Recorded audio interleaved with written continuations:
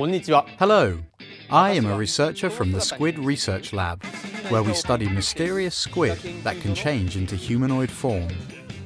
To everyone who's made the trip to Polymanga and to those watching this live stream, welcome to the Splatoon European Championship Finals. I'd like to congratulate all of the teams who battled through their European regional tournaments and made it to the finals. With so many talented Splatoon 2 players from across Europe here today, I'm really looking forward to witnessing some exciting matches. The winning team will be invited to E3 2018, which takes place in the United States this June. There, they will participate in the Splatoon 2 Worldwide Battle event. To all the teams here today, give it your best. We will be watching from the Squid Research Lab in Japan and cheering you all on. It's been around 8 months since Splatoon 2 was released, and we've had so much incredible feedback from fans all over the world. I'm very grateful to our fans in Europe who are playing and supporting Splatoon 2. We'll continue our efforts to bring you more exciting Splatoon 2 news, so you can all continue to enjoy everything that the game has to offer. By the way, many of you may have heard, but recently at the Squid Research Lab we've also started taking a keen interest in the octopus. Keep your eyes and ears open for the outcome of our research. Well then, I hope that you enjoy the finals and good luck to all the teams. Don't get hooked. Stay off the hook. Welcome, ladies and gentlemen, to Polymanga, beautiful Montreux, Switzerland, for the Splatoon European Championship. The freshest and best Inklings from all around Europe battle for the crown as the European Championship. My name is Rene Girona Butler, and with me alongside for today's championship is the one and only, the Splatoon pro player, Sendu. Hey man, how you like the arena today? I mean, what can you say? Like, one of the biggest stages for competitive Splatoon yet, and as a player myself, as a member of this community, like, it's very overwhelming to me.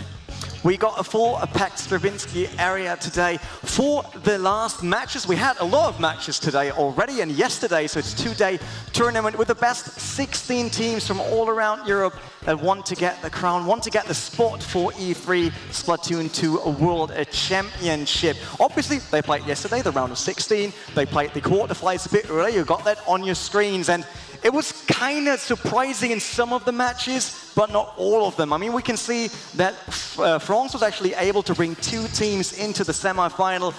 We all know that's a strong nation in Splatoon, right? Yeah, I mean, France in general, like, you know, they have a really big local community. You know, they have big tournaments with 70 teams playing it. Like, it's a very big country for Splatoon. So personally, I'm not surprised to see 2 teams from France in top 4.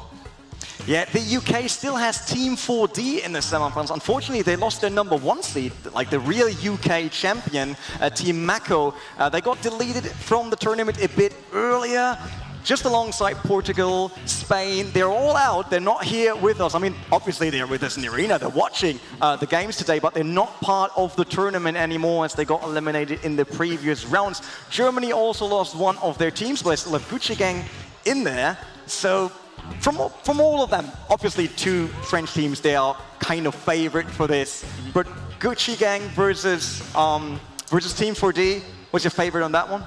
Well, I think Gucci Gang for me is a very strong team, like even to win this whole thing. Like, I know the players individually are very good players and they have been practicing a lot. So personally, I wouldn't be surprised to see Gucci Gang take the title here. But also for the, like, from what I saw, they had really solid performance yesterday. And, you know, they have many veteran players, so to me, like, any of these teams can win it here today. Solid performance will not be enough if you want to go through the schedule here, if you want to make it into the final of the European Championship. Obviously, we'll start with the semi-finals today. We can't just start with a final without knowing who went through the semi-finals. So the first matches we will see, it's Firmament versus Team 4D, so France versus the UK. And then the second semi-final, Alliance Rogue versus Gucci Gang. So at least 2 chances for France to be part of the final, or even have an all-out French final. So that will be an interesting point. Yeah, for sure. I mean, all French final is not so far away, but anything can happen. Who knows what's going to happen? Yeah, Team 4D and Gucci Gang, UK and Germany, they can stop the French powerhouses here live on the stage. Obviously, they will all play like right behind us. You can't see that in the dark right now. It's a beautiful stage. They're all there. It's a bit different to the previous rounds because they played them on the Nintendo booth down at Pulimanga at the convention. And now it's this huge stage in front of so many people out here. Do you think that could change it for some of the teams? I mean, I know from my own personal experience, like, it's very different when you don't have a much crowd and it's the first round, so it's not so high pressure. But in this moment, like, all of those teams want to win. So it's very like a big pressure situation for all of those teams. And we know that at least Team 4D, they got offline experience. They have been at the Splatoon 1 final back in Paris. They have been at EGX. For Gucci Gang, that should be the first offline final as far as I know. For the French, did they had offline experience before? So yeah, for France, there's actually quite a few like local tournaments in France. So I do think all of the teams have some local experience. I think Gucci Gang is the only one who doesn't have a local like experience before this tournament. Will be interesting to see if that has an impact. But we got the teams ready and we'll get the games underway. So please welcome to the stage Team France.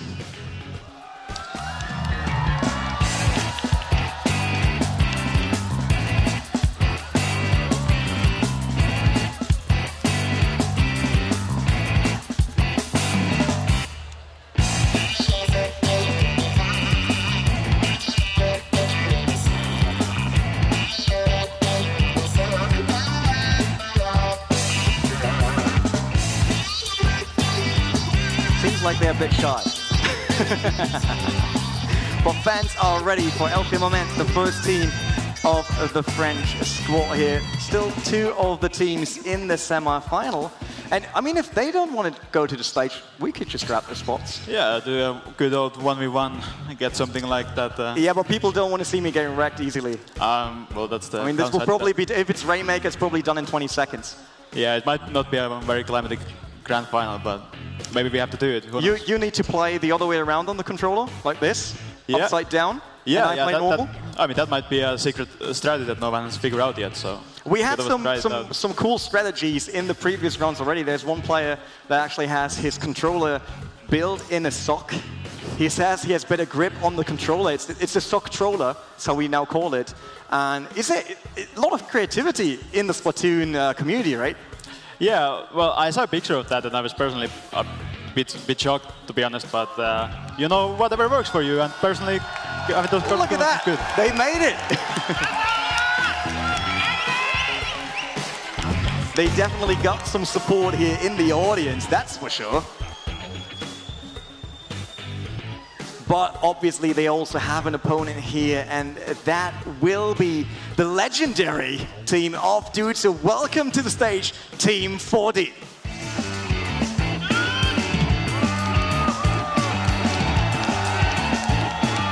Yeah, led by YouTuber Dudes, one of the biggest guys in the competitive Splatoon scene, the UK, but they're only UK seed number 2.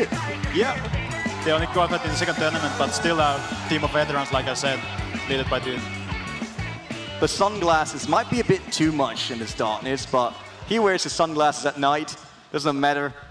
The hat, it's actually the same hat as he plays in-game. We checked it earlier on the booth when he was playing the round of 16 and quarterfinals. He showed it to me. He was like, look at that. It's the same hat as I play in-game. But the sunglasses are not in-game yet. Maybe that's part of like a competitive DLC. Yeah, maybe if the developers are watching, they can see some fresh choices coming from 4D there. So maybe we see the Dude's beanie in the next version of the game.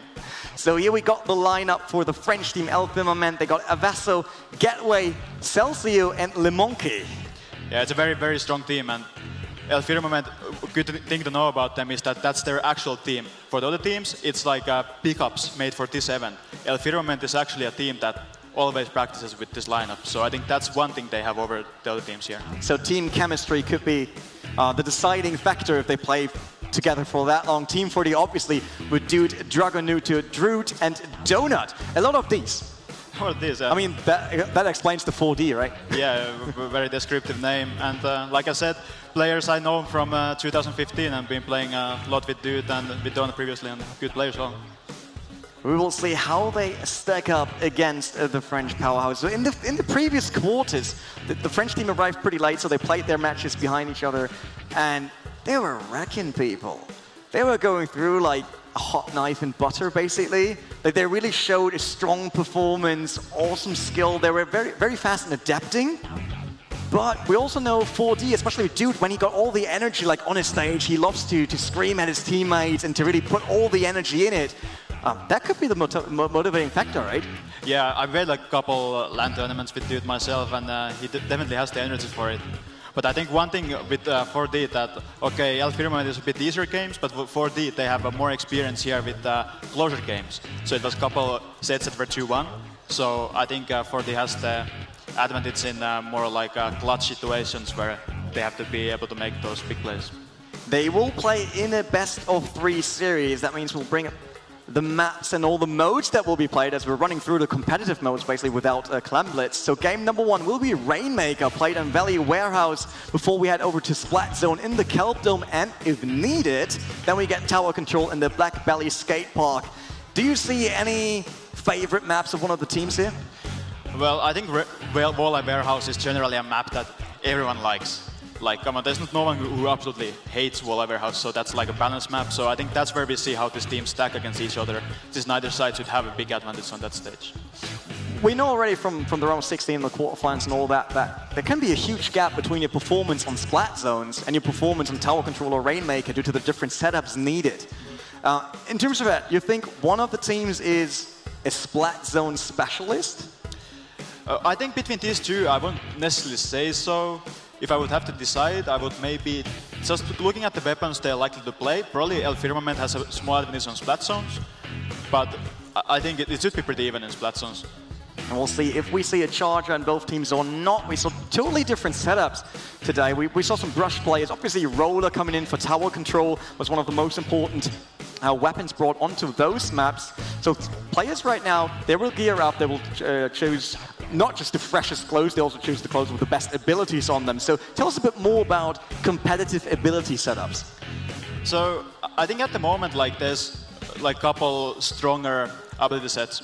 So in Splatoon 1, there was like one dominating set which was like quick respawn and so on. But in this game, it's more about your personal preference, like what lets you bring out your own strengths as a player. So that's something interesting to see while the game goes on, is that what kind of sets that these players choose. That should tell you something about them as a player. We saw a lot of special ability like that, the special ability meter fills in faster in the previous rounds, and obviously that strikes a bit harder. It seems like Stingray is one of those abilities brought to every single map.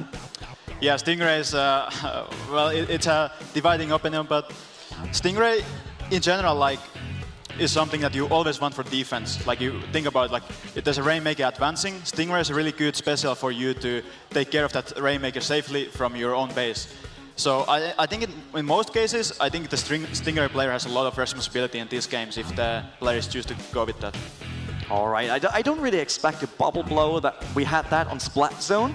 Especially the Italian team, I think it was Crossing back then.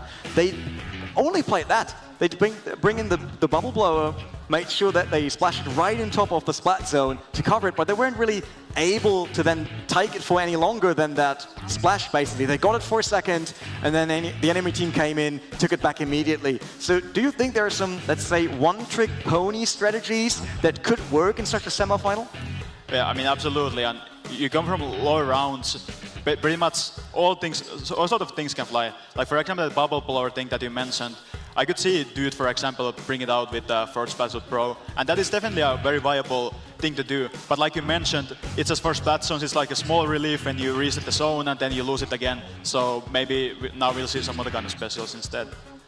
So players are getting ready. We saw, which is always interesting in such live arena plays, the totally different faces of players. Some of them are smiling and just having fun, enjoying their time. Others might enjoy their time, but they look way more concentrated on the screen. I mean, look at that.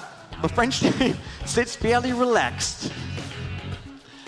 Yeah, that's one thing, and also it's interesting to see, like, when the game goes on, like how different players use the controller, because that's something you don't see in online environment. But here you see like many different styles, like how the controller angles are and so on. So that's always really fun to watch in a local tournament like this one. Yeah, the move control on the Switch is a bit different to the VU version back then, but we saw today and yesterday, some of the players have it on only up and down, and then doing everything else with the joystick. Some, like Dude, has it left and right as well, left and right, up and down. So the full movement, whatever they can do. What do you prefer when you play? But personally, I don't do so big movements, and like I feel like I'm pretty like standard player. Like I don't like anything crazy. But some people, you can see like them holding the controller like upright, or like completely level, or anything in between. And it's just to me like it's so fun to see all the different styles people have, and then they still have the same like great performance. So that definitely tells a lot about the controller methods. There we see the Switch, Nintendo Switch. Obviously, they all bring their own Switches. We got the docks here. They just need to put it in. That's one of the great features of the console. And then they're ready to go. Yeah, that's it. Like I was at Genesis 5 LAN tournament earlier this year, and that was like one of the big benefits from now having the Switch. You just pop it in and take the control, and you're ready to go. Before, if you wanted your own console, it was like Wii U, and you had to like bring it all, and it was not as convenient as with Switch. So I think that's a really great thing for the players for a LAN tournament like this one. Was Dude actually live streaming from the stage? Was that live on his phone? You saw him hanging around with the phone, probably doing live stream right now. Am I on the camera? He's okay. Am I on the camera as well, Dude? I just want to make sure. You will make me famous. Might be too far away. Actually, get me on that camera, but it's all right. I got the big one here, so it's not that bad. Waving to their fans. See, we'll wait for them to be ready to play the first map here. You talked about that already. Valley Warehouse, one of those more neutral maps. Not really one of the maps with crazy plateaus. Not really giving an edge to any of the teams. Yeah, well, personally, I like starting with a map like that, because neither team should have a crazy advantage. So it really comes down to who knows the basics better. For something like Valley Warehouse, like, is very, very basic as far as maps go. There we see they get the teams ready. Obviously, put them in the right team. Otherwise, this might be not that good. Yeah, we see Druid, Liquid Dude, Dragonuta, Donut. They're all in 4D. And the rest is El Firmament, the French team. Yeah, looks good to me. Get it going. Rainmaker. Obviously, just to explain that mode, in case people don't know, there is this weapon in the middle. It has a shield. You need to pop it. If you pop it, then it explodes in your color, basically. Then you pick up the Rainmaker, and you want to bring it into the opposing base on a podium. Yeah, that's it. And especially in these high-level games, you normally don't see the knockout coming out. Like I talk about, Valley Warehouse is pretty neutral map, so it's quite hard to knock out. So for high-level teams like this one, it usually comes down to points. So you gotta be smart about, do I go for the points early and risk getting wiped, or do I play more careful push? So that's another thing to look out for. Yeah, always interesting to see how much teams like invest in the build-up before actually taking the Rainmaker. Same for tower control. Like, do you pick the objective immediately and try to rush through somewhere, or do you try to make sure that in coverage is on point, that turf is the way you want it to then set up your route? I think in general, like that's one way that you see how well do these teams coordinate. How fast do they pick up the Rainmaker? Because with teams that aren't as used to playing together, you see that they have like a kind of like a fight. Like, do I pick the Rainmaker? Who picks the Rainmaker? And you waste like valuable seconds like this. So you definitely want to pick up the Rainmaker as soon as you have advantage, so you can get those points early on. Will be interesting to see which team got the upper hand today in the match. We saw some teams that had a very good first push with the Rainmaker. We had down to 19 today. We saw down to 1. They got stopped right before putting the Rainmaker onto the podium. Everyone was sure that this game is done, and then they get stopped. Yesterday, Team UK actually was Team 4D. They got stopped by Germany like that. Germany won with 1 inch in the end on the last second in overtime. So, hope the hall is ready for the first map here. It is Rainmaker. Make it rain everywhere. It's France versus the UK. Team 4D versus El Firmament. We got the UK on green, and we got France on purple. But France is not even starting. They are trying to chill out there. Did something went wrong with them? Yeah, looks like some kind of problems there. Yeah, they're not going. I mean, I see Selkio moving in. But that's it, there's a booyah all over the place. We saw that as meme already. But it seems like they will restart that one. Did someone choose the wrong gear? Yeah, who knows what can happen in these local tournaments. But there we already saw, like, I think one player that I personally am watching is Brasario. So he's a roller player, and I think he's definitely one of the strongest ones in Europe. And roller right now is a really, really strong slaying weapon. So I think when Verdere picks up the roller, we can expect some kills from him. So definitely gonna have my eyes on him. I can tell you from my own experience in ranked mode, which is not as high as your experience in ranked mode, you know, but roller players are the one players that I don't want to see on the opposing team because I'm always running into them. Like I'm swimming around, you know, like chilling out, trying to get closer to the objective, and then there's a roller. Done. Yeah, it's always like when you least expect it, when you least want it, then. Like, or the fling. I mean, let's be honest, when they jump up and fling the weapon then, they have such a huge range for such a powerful weapon. Yeah, for sure. But now we are at the local tournament, so I think you have to have much better spacing and you have to have much better like rhythm to your game, basically. So you can't rely on the latency or anything like that, but it just comes down to your skills and your positioning and stuff like that with roller. What about the sloshes? We saw sloshes yesterday, we saw sloshes today, this morning when we played out the other rounds. Do you think a slosher right now is always mandatory for your lineup? Well, I don't think mandatory. I don't think there's any mandatory weapons right now. But slosher for me is something that, okay, it's very strong to have. It's something that gets you very fast map control and has a really solid like sub-weapon and special weapon. So we have many like really great slosher players in the top 4 right now. So I think we're gonna see a lot of slosher, and it's a very strong weapon right now, yeah. Yeah, the slosher obviously giving you all the turf coverage that will need to swim further with it, but it's not the fastest, right? So what are the downsides to all the in coverage you do and all the damage you deal out? What is the downside of the slosher? Well, slosher, I mean, it's not always the strongest in 1-versus-1 situations. It has quite a big so-called like end lag. Like when you slosh, then you have to stay still for a long time. And now we are at the local tournament, so there's a lot of opportunities for the enemy to punish you from that. So I think that's definitely one big downside to slosher in general. What about the charges? We talked about that back then in Paris when you were still playing on Splatoon 1.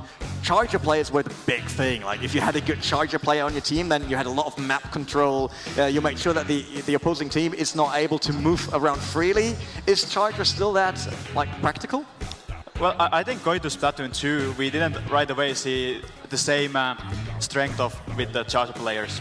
So still, if you are a good player, you have a good aim, solid fundamentals, then yeah, you definitely can make some damage with charger. And I know for a fact we will see some charger players here in top 4. But you trade off ink control and such, so often people prefer to go to Spatling now, where you can get the same sort of like long-range skills, but also get the map control. Yeah, now you listed all the abilities you need to have to play charger, and then we know why I don't play charger. So we're ready once again. The UK is in blue, France is in yellow on the left side. There we go. We're going on first match here at Polimanga Stravinsky Hall here in Montreux, Switzerland. Beautiful place. The shield's not popped yet. Both teams actually going very aggressive in there. We didn't saw that in the round of 16 that both teams actually tried to fight for the pop off the shield. It happened now for the Team UK. We see all of them, one place, no one going for the outside. Yeah, so it's very important to get the first pop as you get map control. As you can see, for this right away getting out firmament players after getting that map control from it, and they can start the early push. Dragonuta now onto the Rainmaker with help of Dude that actually covered the right side of the map. They lost the Rainmaker right after that. 73, not that quick, but it seems like they will leave the objectives to the same player all the time because Dude is always rotating around, like left and right. Yeah, Dude is the kind of player that goes everywhere, but I want to highlight the very good flank by Getway there with the mini Spatling and getting the Rainmaker. Was really big play by him there early on. And Rosario here with a splashdown made sure that the enemy is getting splatted. They had the reset of the Rainmaker, so it's dead center. Again, it's now going to move for Team France. They're 91. Obviously, they want to move through. There was the Stingray coming in. Also, the Rain 84 still. Liquid Dude tries to get that support of the Stingray to move onto the objective, but it seems like he doesn't really know where to go. Yeah, they still don't have the good map control, but I think there you saw the value of defensive Stingray. Like right away, they had the Stingray ready, and they goes down, and that's just how you're supposed to play. Dude, probably in the very bad spot. A lot of opposing ink around him. Yeah, there comes the splat in. I mean, there was no way to go for him. It was yellow all around, but still the UK popped the shield. Donut now onto the Rainmaker. Try to switch sides here to avoid the French team, but he ran into a defensive that was just set up for him. Looks like a trap. Yeah, Donut was a bit alone there. They need to have more players with her and pushing with her, so that was a bit maybe a panic push there. Very close match so far, 73-84. So the aim is either to bring it to the podium or actually get closest to the podium. So the French team is the furthest away with 84. And the UK is a bit closer with 73, but now they get it moving. Look at that, 44. They're down below 40 with that last push. There was the podium just around the corner. Yeah, they had a really good coordination with the specials, which is exactly what you need to do when you're pushing. You need to have many specials going on at the same time, and that is exactly what the Firman did there. And they're going to get like even more points. Oh, double by Dragonucci. Had the chance for a triple, but got stopped by the opposing forces. Droot now moving in. They want to make sure that they get the Rainmaker here because it's so close. It's down to 17. Yeah, 17. It's not a game-winning push yet, but it's a pretty solid one. And now Verdere really has to make a good push of their own. We see Droot basically using the Rainmaker to clear some space left, right, and center.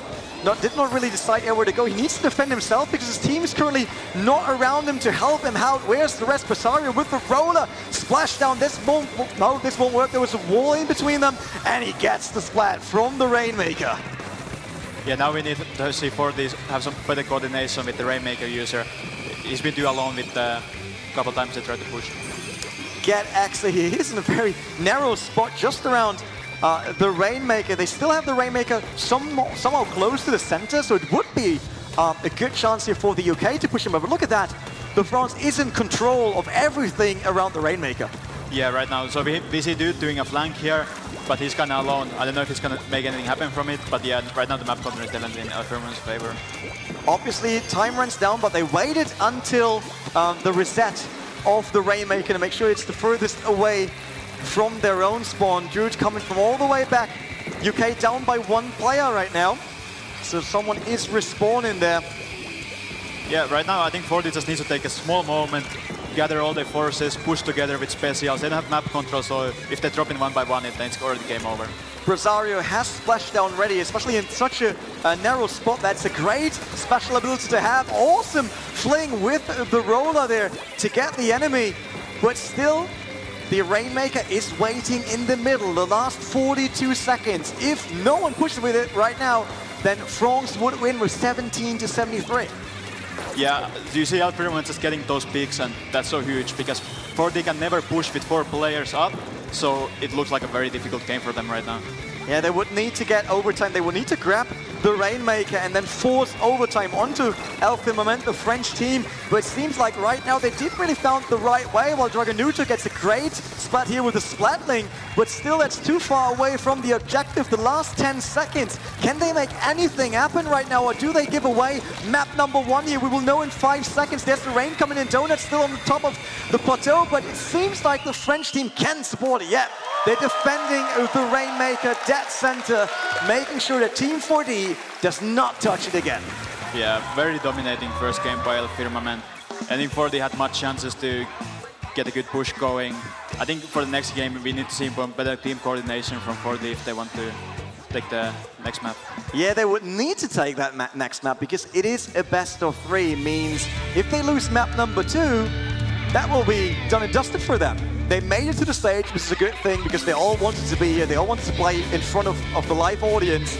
But I'm pretty sure that Dude does not want to stop at semifinal. I mean, no one wants to just go to the stage and 2-0 and out. I think they definitely want to win the next one. And it's Splats on Skeletone, so it's a very different map. So I think it's a good chance for them to show us a different kind of game than the Rainmaker Warehouse.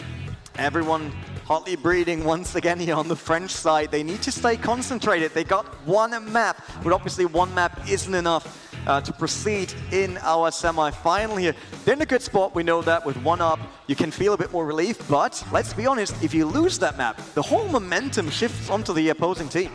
Yeah, that's the thing with Splatoon. You can never be too sure about your victory. Sometimes it looks pretty good, and then things happen and it suddenly doesn't look as good anymore. So you need just to lose your concentration for 30 seconds and you see that the tide have turned against you. Dude giving the last tips here, it seems. His whole team is really professional. Those guys know how to do that. Obviously the girls as well. And we got a lot of mixed teams in compared to Splatoon, which is something I really, really love because it shows that they can all compete on the same level, which is great. Yeah, it's been like one of my favorite things about the competitive Splatoon as well, that there's been a many gold players, and as we see here, many gold players that play at the very top. So that's always great for me to see. It will be the Kelp Dome. Splat Zone's obviously the next mode. Quite different because there's no objective to move. It's always, like, the objective's always in the same place because you want to cover Splat Zone to get control over it. Completely different playstyle, right? Yeah, absolutely. So Splat Zones is way different from Double Control and Rainmaker.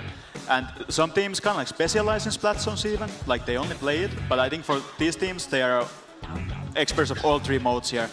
But again, like we talked about, it can be a very different game than the last one here.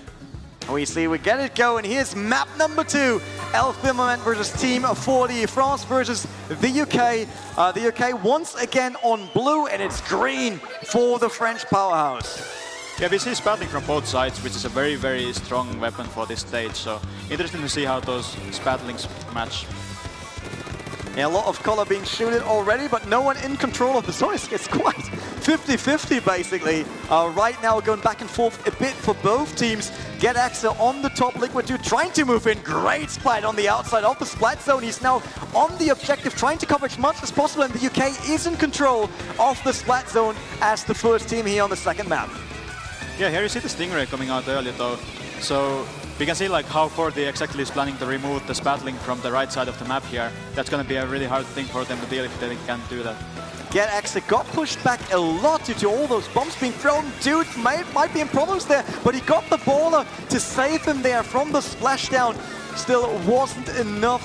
He got splatted in the end, but they're down to 63 already. That was a really, really good reaction by Dude.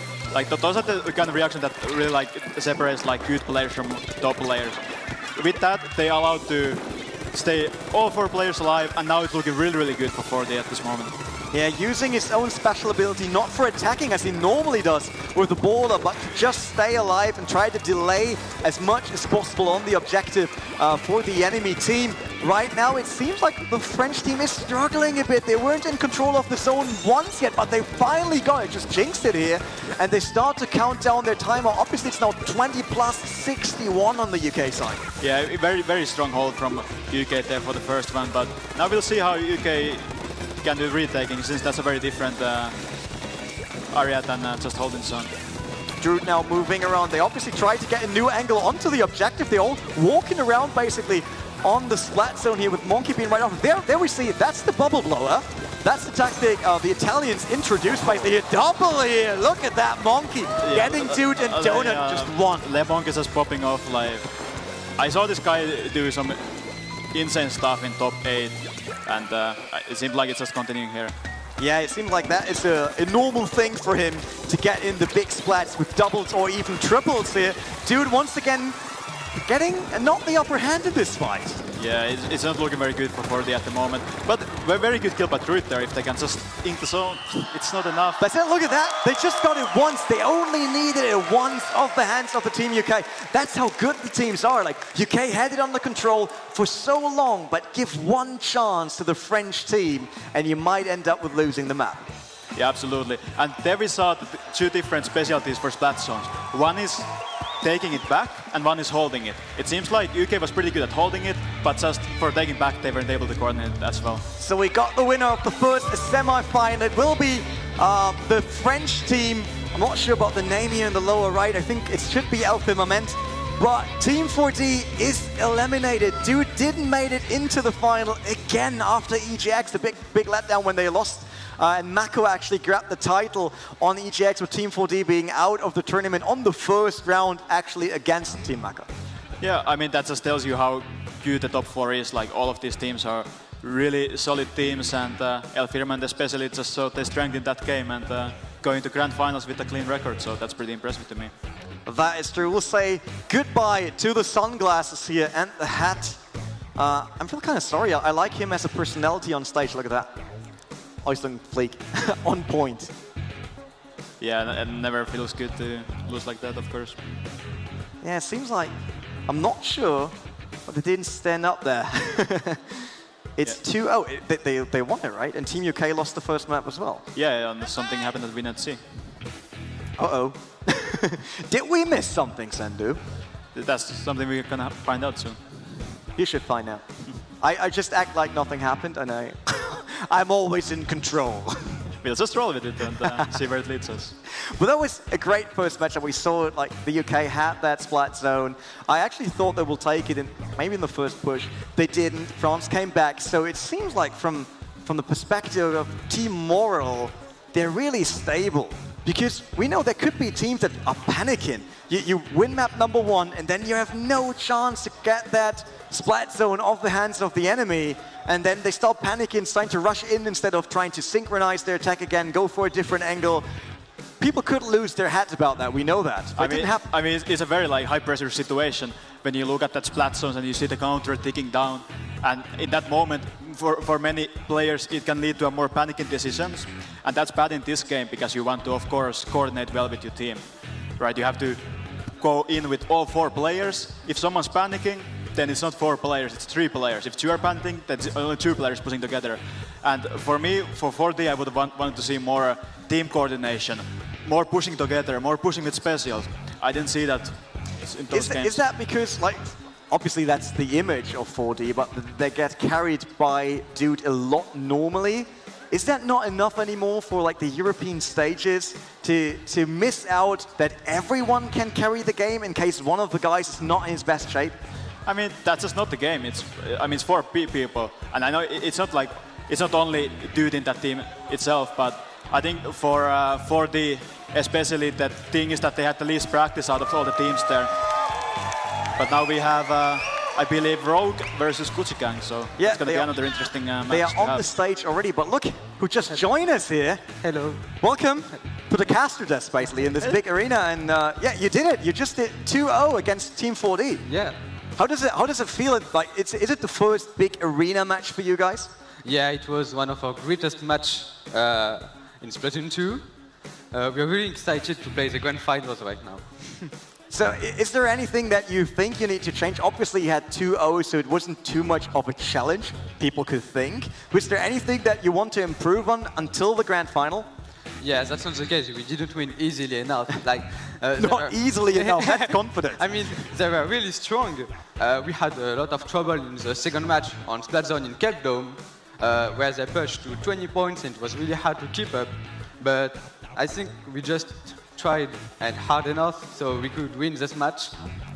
And if I said what we can improve for the next match, I'd say our team play and our ability to take kills off the opponent. How did you maintain control of the match even after the UK had their timer so low on Splat Zone? It looked like you were struggling to get even onto the objective to have an impact. How did you keep up team morale and make sure that you guys pushing that one last push and take it away? Well, it was all thanks to Gateway, our Splatling, who is really keeping with a tough control. So with him on our team, we can really easily get the zone, and then we can block everywhere, every pass. Now that we know that Grand Final obviously has the map and modes written out already, you guys know what you will expect in the Grand Final. Do you have all gears, setups, weapons already set for the Grand Final, or will you watch the semi-final now and then maybe adapt part of it? Well, to be honest, we really trained the first map of the tournament. So Splat Zone, Gobi Arena, tower control on Starfish main stage. But since we didn't know if we were about to go in the grand finals, we didn't train a lot of the next maps. Then better get your switches ready. I mean, you can play everywhere, even backstage. Getting ready for the grand final. Yeah. From the two teams that will come up next, it will be Gucci Gang and Aliens. So which one would you wish for in the final? I'd say Gucci Gang, because they're my friends. Oh, I was expecting those. So like, oh, the French team would be great because then we know the European Championship will be French. But you prefer the Germans? Yeah, I like German people. Oh, that's nice. Thank you. It's all good, man. All right, so we saw different weapon layouts you used onto those two different maps. From all the modes, we have Rainmaker, Splat Zone, and Tower Control. Which one is your favorite? I'd say Tower Control is my favorite mode. Tower Control. Okay, we will see what happens in the grand final and which map they might take in the grand final. But it's time to get the new teams onto the stage, and they are all ready. So we will have on the left side that the guys in blue. That is the French team, and right on your screen right now. Oh, they lose. They're just leaving. Did we miss it? Thank you, guys.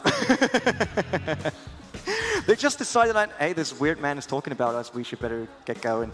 It's all right. No worries. So let's start and bring them one-on-one on stage so they can have their moment on the arena. But we heard it. They like the German team more. There is another French team in it. Do you think it's just because they do want to lose against their own?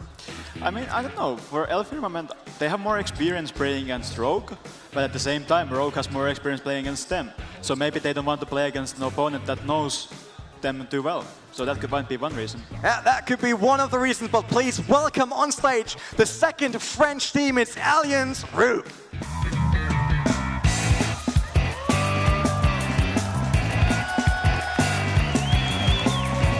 Definitely, whole support is with the French, it seems. I hope the Germans get a proper welcome as well. Yeah, I also do.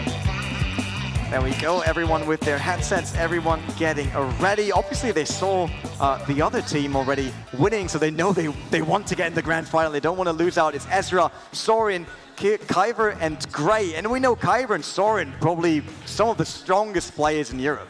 Yeah, absolutely. I mean, you can say that about any of the players. Like, to me, this is an all-stars lineup. It's just about how well they come together in that match to decide who. All right, but it's time to meet their opponents for the semi-final. Please welcome on stage the Gucci Gang from Germany.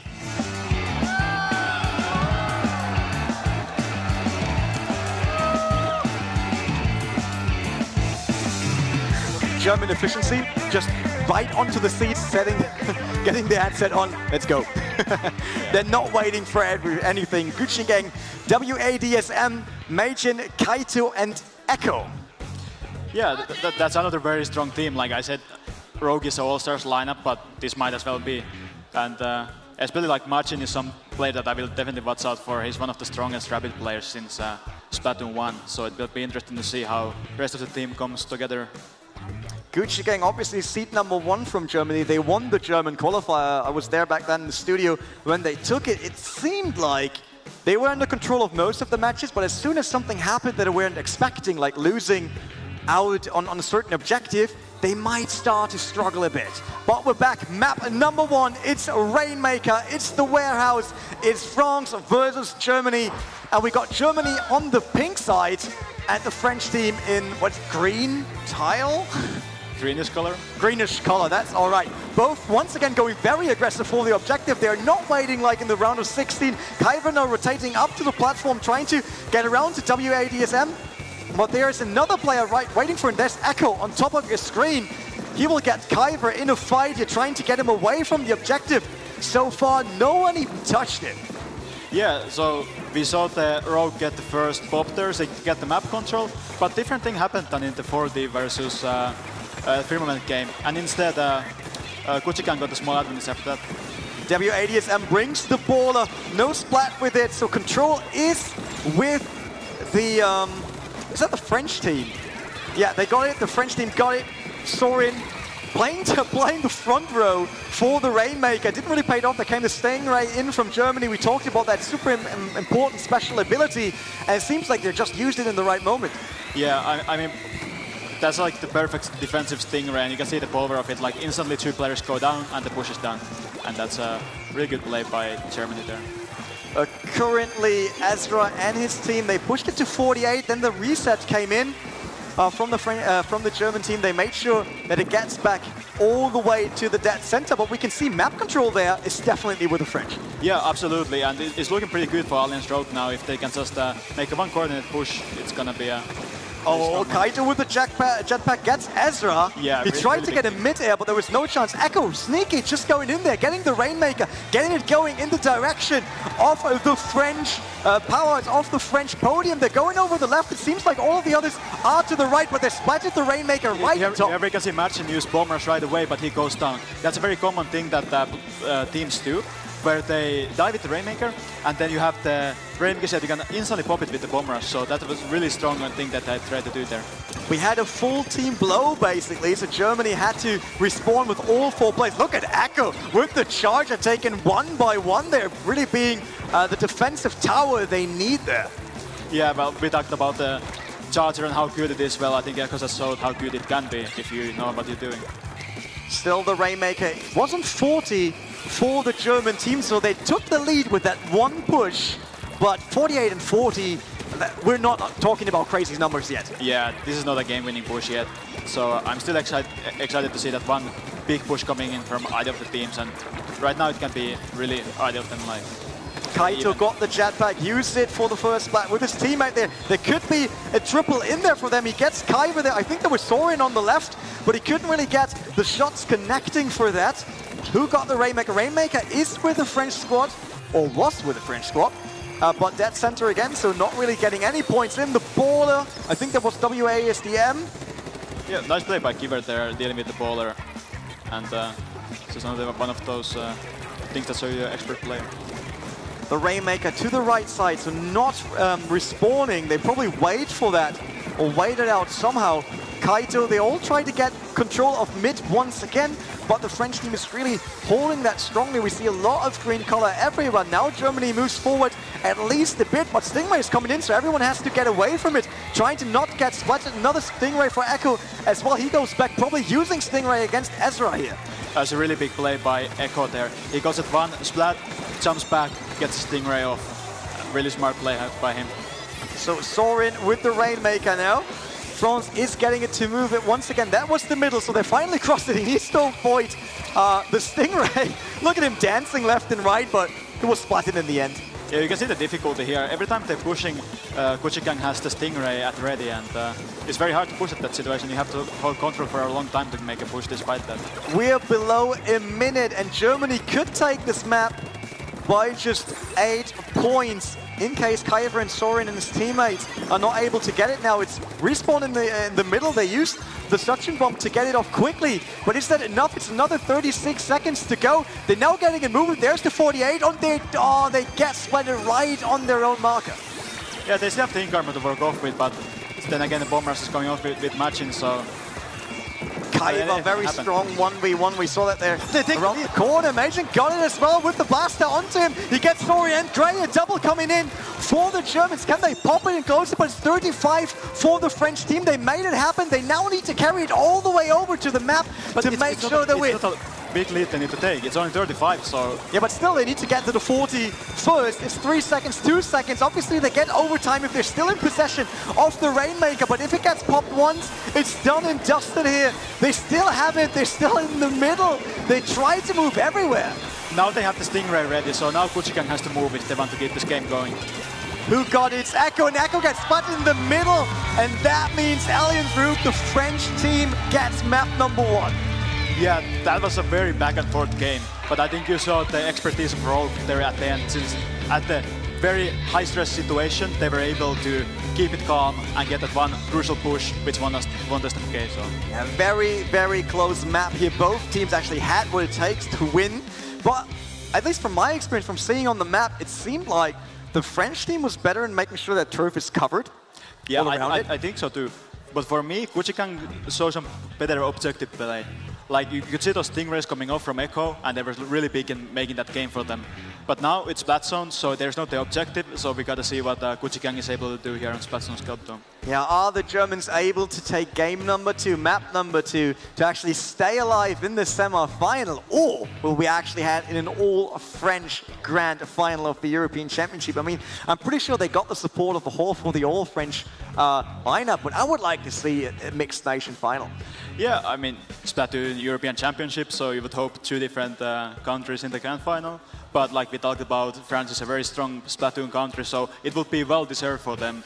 Definitely, we don't need to talk about that. They came here, they showed impressive performance. They never really struggled in any of their matchups so far. Not that they have been easy matchups, but they showed that they can do. It's not like a lucky shot. We saw the German team against Team 4D. I think it was Hello that faced Team 4D.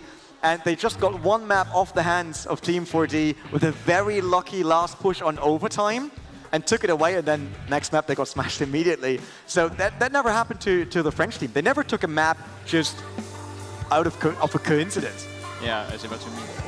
Kelp Dome it is. Map number 2, semi-final, and number 2, still France versus Germany.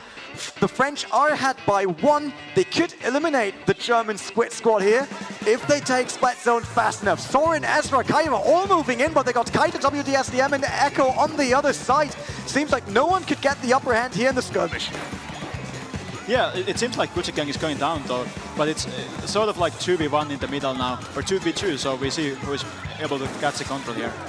Who will be the first one to take the zone? There's the rain coming in, helping out here. We got the French on green again and orange. That is the color of Germany right now. They are the first to take the zone, but hey, we saw that in the other semi-final. It doesn't mean anything. Yeah, but there's a small difference here. Watson goes down with the rain cloud there at the end, I believe. So now they're already down a player when Rogue makes their first push here.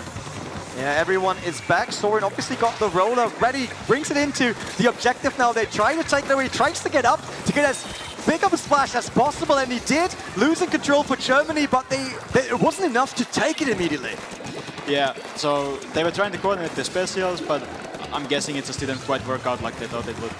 Kaito got the splashdown ready. Currently they're leading 61 to 100, getting spotted mid-air. Very good splat pleasure in there.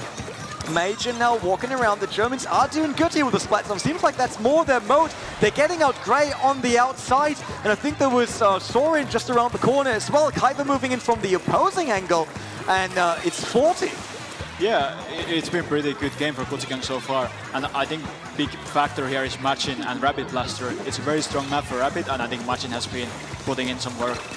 Look at that Margin with the matchup against Kyber. His teammate helped him out to make sure that Kyber's can't also get Ezra. That are 2 down from the French team. 3 in total right now. It's 1 versus 2 we had for a very short time. Majin on it, and Germany takes the map number 2. They stay alive, bringing us to map 3. Yeah, that's what we want to see. But I think here we see Gelblom, how hard it's actually to get in. Even good teams struggle with it. Even good teams have problems getting the all 4 players pushing together. And we saw it in the 4D game, and we saw it now again. Yeah, it is the first time for us here in the semi-finals that we will go to map 3, which means we will see tower control as the deciding map, which is more... I mean, it's a mixture between Rainmaker and Splat Zone. Like, sometimes the objective is moving, but to me, at least, it feels more close to Rainmaker, which was something the French were able to grab. Yeah, so for tower control, I think good thing to know is that, I mean, many players like it, and for Germany especially, okay, this is a country where Blaster is extremely popular. You look at the German player, and probably they play Blaster, at least at one of their side weapons or something. And then you have Skate Park, tower control. Well, what's really strong here is Blaster.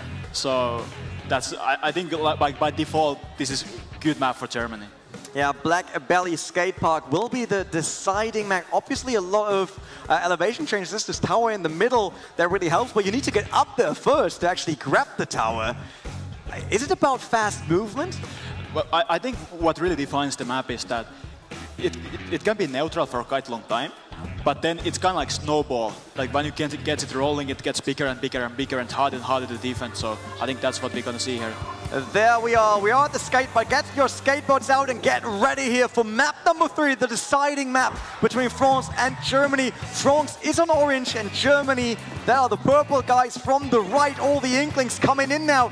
Moving on to the tower, WADSM is moving up first. He tries to get on the tower, but he got Kaiba right in front of him. Kaiba gets it, restoring together. They pushed onto the tower, moved it the first inches. Not that much, but they got control. Yeah. I think Kuchigang is kind of spread out there. Machin has a good splatter, but one thing I want to highlight about Machin is that I'd say while he's a good Octopus player, I was definitely expecting him to go rapid, same as Gray on Alliance Rogue, but it seems like Kuchigang is starting their own push now.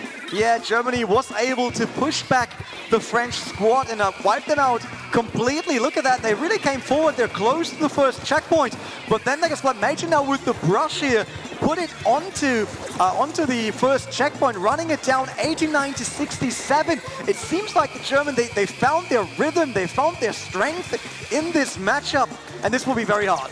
Yeah, we might see the snowball that I talked about now. So we need to see some specials going off from Alliance Rogue as soon as possible if they want to avoid the knockout here. There it is, 32-31, moving on to the second and last checkpoint. Ezra tries everything, gets the double against Kaido Major, but then gets spotted right in front of the tower. That might be the last move. It's 5, 4, 3, 2, 1. Germany takes map number 3, making it happen. Germany eliminates Alliance Rukia. The Gucci Gang will be in the grand final. Yeah, I think Gucci Gang, just in those last 2 games, we showed really the power of them. So they know Splat zones well, they know the tower control, Rainmaker well. What a matchup. They got behind 1-0 on the first map, then they took the second, got all the momentum on their side, and then took the game on map 3, eliminating the French squad here, and we got the mixed up grand final. Yeah, I mean, that's great to see. You know, there's probably some German people watching, there's probably some French people watching, so now we have a representation for both of those, so I think that's pretty great. Will be exciting to see how the grand final now looks like, because like I said, the Gucci Gang in the previous matches, to me, they didn't look as much in control as the French are. The French, El Firmament, obviously, they want to win. Both want to grab the trophy because it's all about going to Los Angeles for E3, participating in the Splatoon 2 World Championship, facing the biggest teams of the world. Obviously, that's something everyone wants to do. They want to represent their nation there, but both teams also can struggle sometimes. The Germans more lately, the French look better. But it's a grand final, it's a live audience, a lot of pressure on those shoulders. So that might be an interesting one here. I think one thing about Gucci Gang though is that they've been playing harder opponents in this tournament. Like Rogue, to me, was my favorite to win this tournament so far. Well, Gucci Gang just took them out like no problem. And before, I believe they played Team Mako, which is another like top contender for me personally. So while El Firmament has had very solid games so far, I don't think they have had as many like those tough games, which is like they need that experience right now in the grand final if they want to win. Yeah, experience is needed. Obviously, you said that already. We lost Team Mako, the other UK team, the actually UK champion with the siblings on it. They got 2 female players. The siblings considered as one of the best players probably in the world besides Japan. We know they're super strong over there, but they really didn't got in the mood. When we saw them on the booth, they were very like into themselves, not really trying to lift the event. They tried to stay focused, and it seems like that didn't work. You got it on your screen. That's how everything played out and how we do the final now. Still a chance for 2 nations to grab the European Championship trophy, but this will be a super strong grand final. Yeah, I think this will be a great set to watch. Like El Firmament, Gucci Gang, both of those phenomenal teams, and personally I can see either of them take the trophy here. Yeah, the trophy, obviously there is a cool trophy at the end. We will have that moment where we've got shown finally that trophy that is there for the European Championship. And it will be one of those moments you don't want to miss. I mean, obviously you can be proud of making it to the stage already because there are 16 teams of the best in Europe. So you made it to the stage, but then being so close, being in the grand final, it's sitting there like, I could go to LA, I could have the World Championship on my hands to do something with it. And then losing it, that hurts. I mean, personally, I was in the same situation 1 year ago. We actually had a French team go last year when we had the Go for Splatoon grand finals. And then we had Rising Moon, which is also a French team, which actually had Ersa, that is now eliminated. But we see the strength of the France's like year after year. But yeah, losing a grand final like that, it's really tough. So I don't think any of the players come here to grand final to lose. Like, that's not a possibility. All the teams are ready. Gucci Gang, obviously, they stayed in their place because they just played the semi-final, and now we go into the grand final. It's map number 1, our last match of the day. El Firmament from France versus Gucci Gang from Germany. The Gucci Gang on green, while we have the French team El Firmament on blue. Yeah, it's pretty standard lineups from both teams, what we've seen in the tournament before. But again, by default, I would say this is a pretty strong map for Gucci Gang, and just looking at those weapons they have available.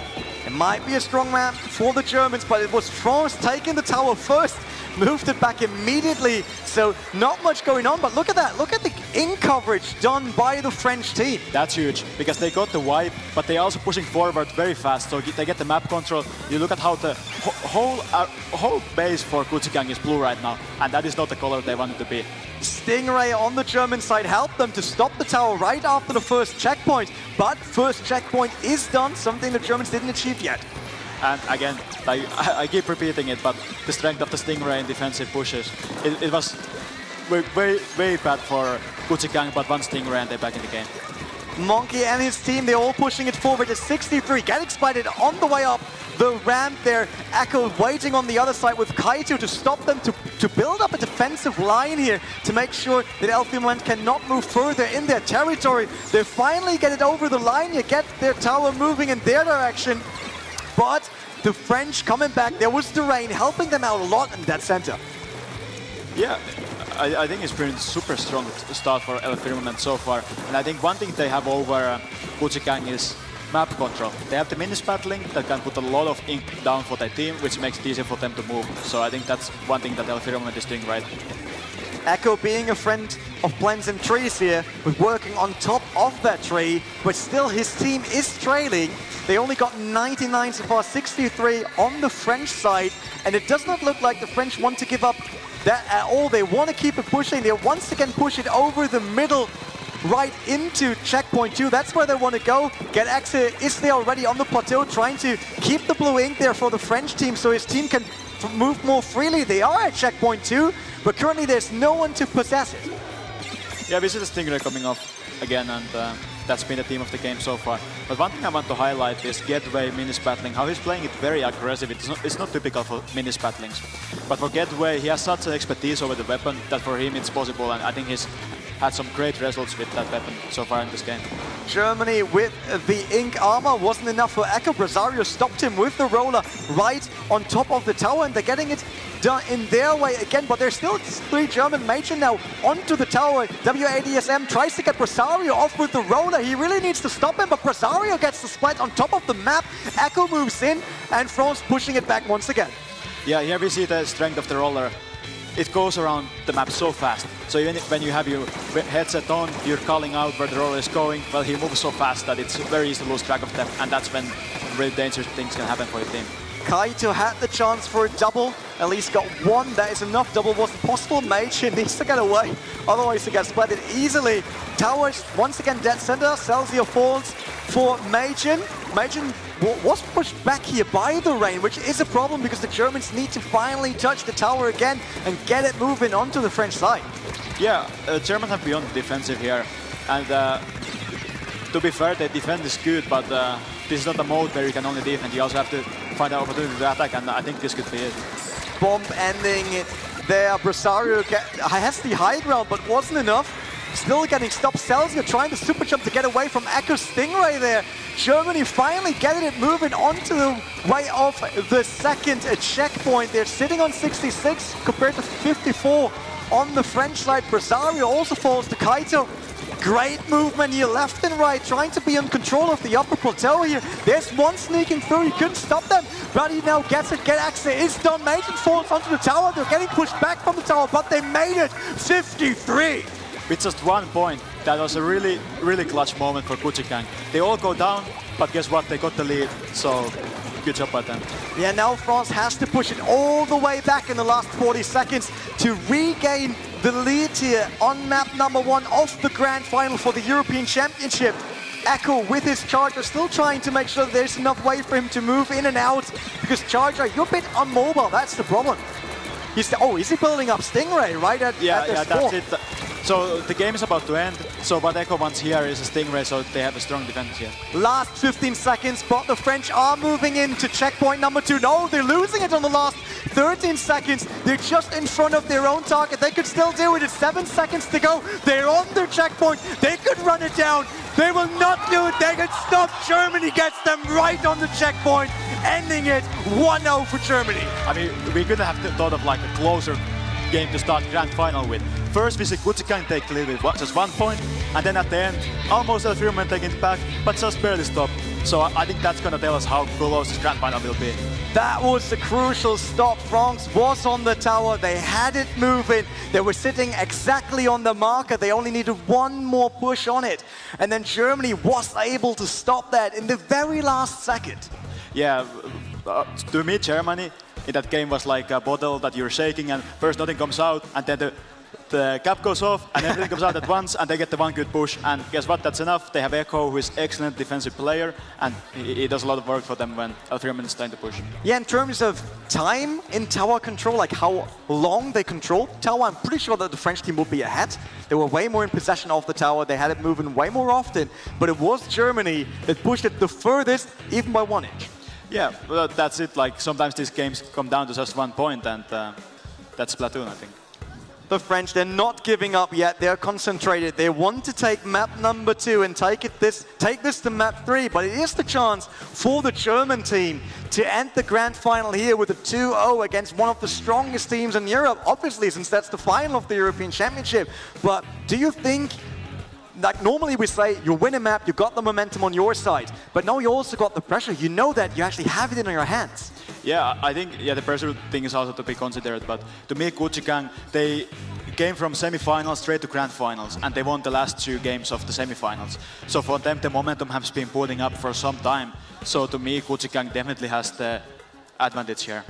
But what about endurance? I mean, we know that you can't just keep up your concentration on a high level all the time. Now that you said it, that they played all those matches behind each other because they had the semi-final right in front of it, could it be that if France is able to bring this to map 3, that they might run out of concentration on the German side in map 3? That's it, and it's way more exhausting played here on the stage. Use the pressure, it's just a different environment. Where at home, then okay, you can play longer time, you can play 2 hours, but here, 20 minutes is 2 hours to me. There we are. Monte Maria is the Splat Zone map number 2 here. Germany is leading by 1 in a very, very close match on map number 1. Germany is green, a French team is purple. Yeah, again, pretty standard weapons from both sides. Here we see Slosher Dego coming from Watson, which is a really strong weapon for Splat Zones at the moment. Interesting to see, Germany took the upper level for the first approach on the Splat Zone, while the whole French squad was going underneath them. Get access still on the Splat Zone, but W80SDM moved in, got the Splat, made sure that they got one of the 2 zones, because this map is special, they got 2 zones. They got 2 zones, and like you talk about, they got the high ground there at first, and it's very impactful on the stage. You want to hold those crates around the mast, that way you can easily paint both zones, and that was what Kuchigang did right in there in the first push. Down to 66 already. The French team needs to push them back. Firmament needs to push in right now on both splats, at least one to take it away, to make sure the count is not running down, and they do. But Germany got it back right after, especially with Echo helping with the charge on top. W80SM is on the forward push, trying to push the French back to their own spawn, and this looks very good. Could that be too much? Could the loss on map number 1 be too much for the French team? 25, but they get finally stopped. Yeah, now they need to make something happen with those specials. We saw the bombers come out. Very good control by the French team there, ensures that they won't be knocked out early.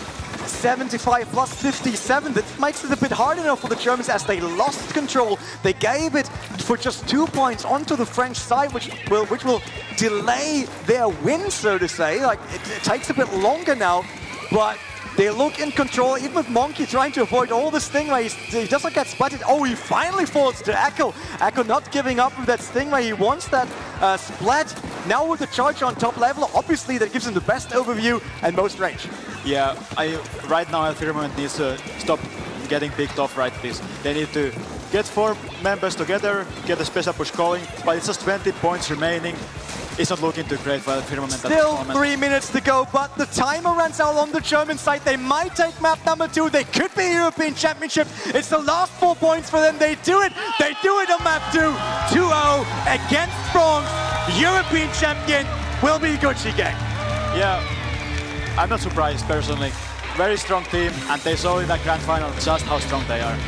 Look at that, they are the winners. They took it 2-0. No one really expected it to be a 2-0, but these guys, these young people over there on the stage, they made it happen. They finally have a bit of relief, you can see that. It's like, ooh, all right, we did it. We finally managed to get those important rounds. Is it because they started slower and became stronger and the French were strong all the time? I mean, to me, Kuchigang, like, they had the advantage in those clutch moments. So they always made the right plays on the right time. But I think one thing I want to highlight is that Machin and Echo were also in Paris 1 year ago, when we previously made Splatoon 2 World Championship, and back then they couldn't win it, but this time they came back and they're the champions. So I think that's pretty great that they were able to make a comeback like this. Yeah, great match we just saw in the grand final. And obviously, that leads us to the big moment, the trophy moment. So please let me introduce to the stage David Heim from Polymonga. He will give over the trophy to the winning team. That will be the one big moment for the Gucci gang here. So bring the trophy on the stage. There we see it. Also the jersey of the champions. They will get a new jersey for the World Championship. The Splatoon 2 World Championship over in LA. Yeah, they didn't struggle with their lineup on the map, but they struggled a bit here to get done for the trophy moment. But there they are, they get the jerseys. That will be their new jerseys for the next stage. They made it. They went through the German qualifier, they went through the European Championship, and now the World Championship is up for grabs. Yeah, for sure. Personally, I'm very happy to see the development of Gucci gang. Like, I know they did a lot of practice in preparation for this event, and trophy lifting moment. The crowd loves them. That was the great last match. You can see it, the jersey wearing trophy, basically. The trophy of the European Championship for the Gucci gang, the German seed #1. They took it here 2-0. Very favorable team. Yeah, absolutely. I just love how it looks like, it's blowing away, basically. But that is it. That was the Splatoon European Championship. Let's recap it once again. We had all the qualifiers all around Europe. So many teams participated, tried to actually get to this event first, the Switzerland event here at Polymonga in Montreux. They had to qualify for that. Then the top 16 teams, we flew them over here, had great 2 days. They enjoyed the time. We enjoyed the games we saw on the booth all over the place. The public was able to visit all of that, to see all of that. And then this lovely moment in Stravinsky Hall, this great auditorium for the big European final. Great crowd, really, I love that. I have to thank everyone that came around for the European Championship or watched it at home on YouTube, on Twitch. Everyone out there, I can't say more, I just loved it. Yeah, personally, I'm very grateful that I was able to be part of it, spectating. And to me, seeing Splatoon on such a big stage, you see the potential, and yeah, it was a really great event. A great event for sure. We got the winner, Gucci gang, and that means that we can also say thanks to everyone involved on this project. Obviously, Nintendo, Polymonga, all the companies involved, all the admins, all the player managers, everyone that makes such an event happen. Obviously, thanks to you as well for joining me at the caster desk. And I have to say, for your first time, it was pretty good. Thanks, man. But that's it. That was the European Championship over here. Splatoon World Championship up next. Los Angeles E3. See you there.